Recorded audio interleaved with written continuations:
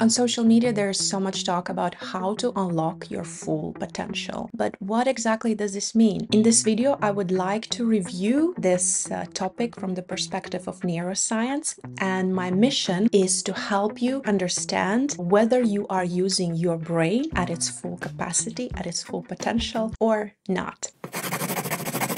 And in order to understand our brain better, we need to do a little bit of time travel. So imagine traveling back 300,000 years ago, somewhere northeast Africa. This is where we as species, Homo sapiens, evolved. And back in the days, we were living alongside quite dangerous guys like this saber-toothed tiger or these cute hyenas that we were running from, apparently. The fun fact is that Homo sapiens was not the only humankind that lived back in the days, but it is the only one that survived until 2024. But we did not just survive. Along the way, we invented some cool stuff, cool tools. We created incredible cultural heritage. We learned how to fly and how to film and edit video on YouTube and share it with the rest of the world. And what we know from research that all this was possible because of our unique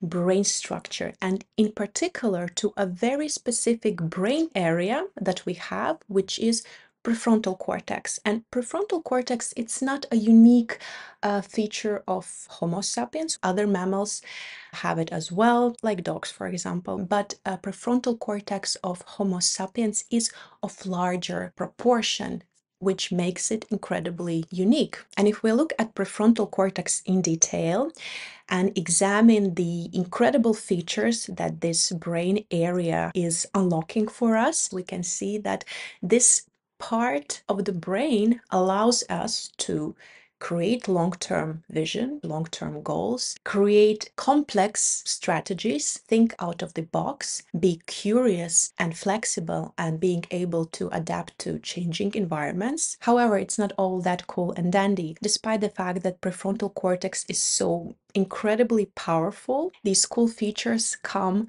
at a certain cost. And the cost that we are paying is that prefrontal cortex as a system, it is slow and it is incredibly energy consuming. If you remember, we traveled 300,000 years ago, back in the days when we were running from saber-toothed tigers. So you can imagine that if we would be relying only our prefrontal cortex, then perhaps we would not make it until 2024 as humankind. That's why in our brain we have another very important part, another hero in this game, and it is limbic system. And you can think about limbic system as sort of alarm, a fire detector that is very sensitive to different changes, different signals around us. And whenever something is unclear, it is activating and alarming that there is a danger. Let's look at the features of the limbic system. As limbic system is our alarm system, it has to be really, really fast. It acts in a mode of automative reactions. It is focusing on a short-term vision. There is no time to make long-term plans because we need to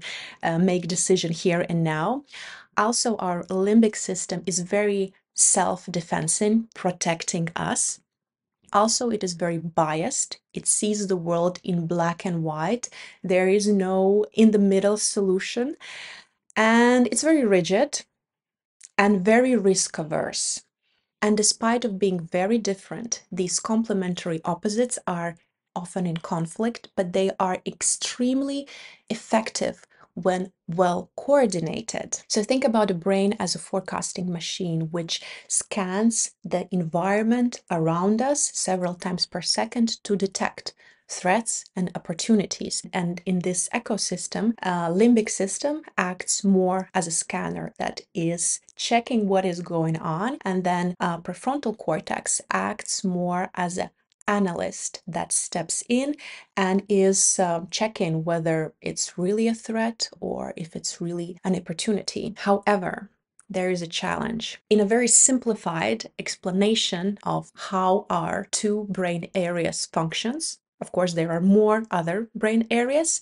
You can see that whenever limbic system is activated, the capacity of our prefrontal cortex diminishes. Whenever our alarm system is on and alarming that something is wrong, it is hard for our prefrontal cortex to step in and analyze if this is really a threat. Then what exactly triggers our limbic system? And the answer is very simple: the unknowns or uncertainty. Now let's reflect on how many unknowns or uncertainty do we all have throughout the day.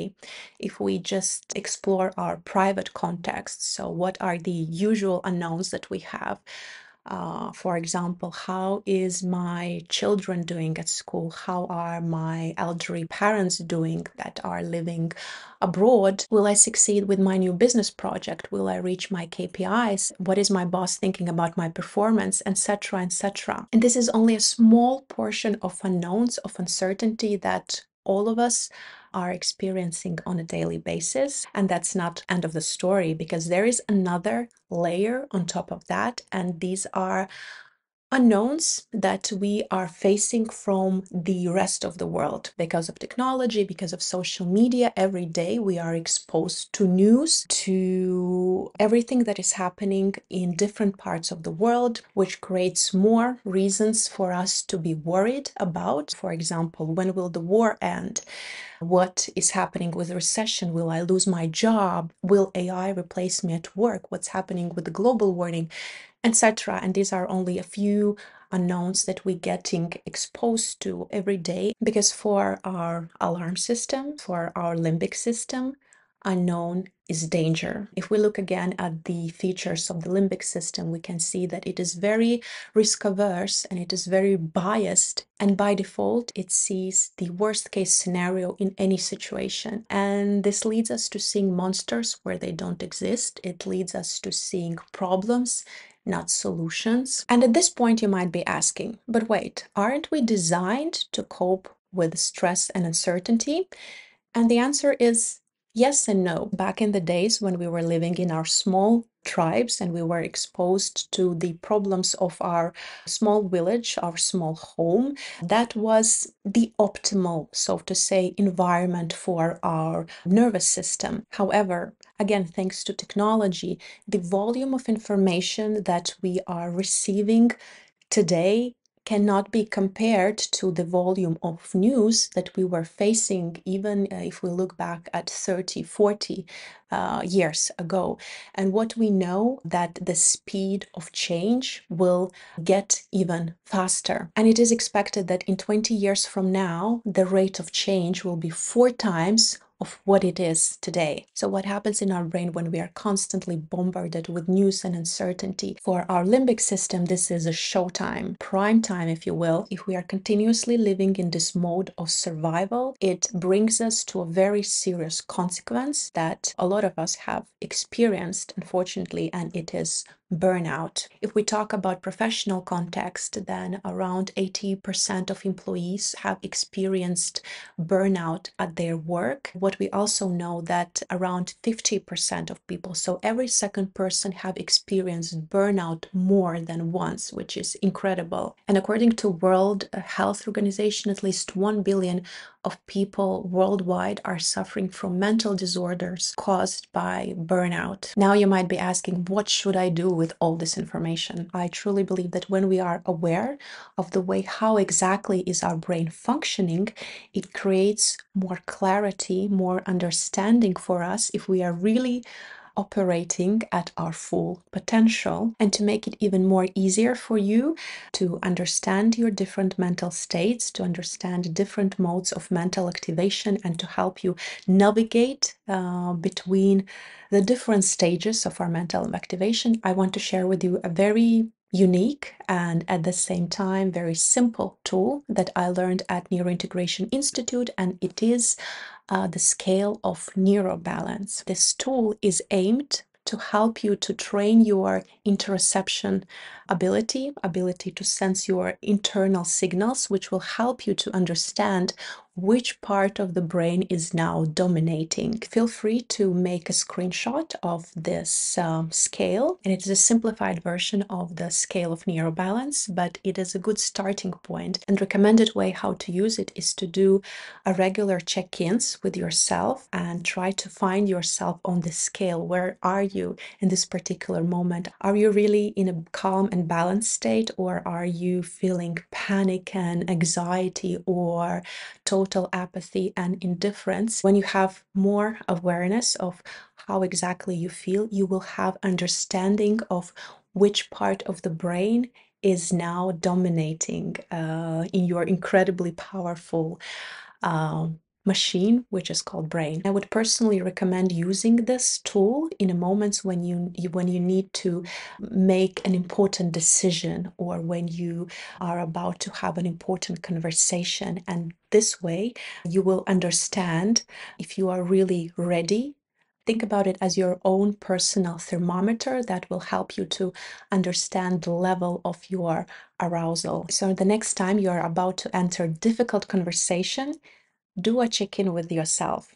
Where are you on the scale of NeuroBalance? How exactly you are feeling? Maybe it is really better to take a break, rebalance yourself, and ensure that your prefrontal cortex is really functioning at its full potential. Before we wrap up this video, why don't we do a real quick check-in with ourselves? Now, looking at this NeuroBalance scale again, looking at these three different zones of mental activation: red, green, and blue, and try to remember, where did you find yourself most of the time during the past 7 days? Let me know down below in the comments. Thank you so much for watching, and I see you in the next video. Bye.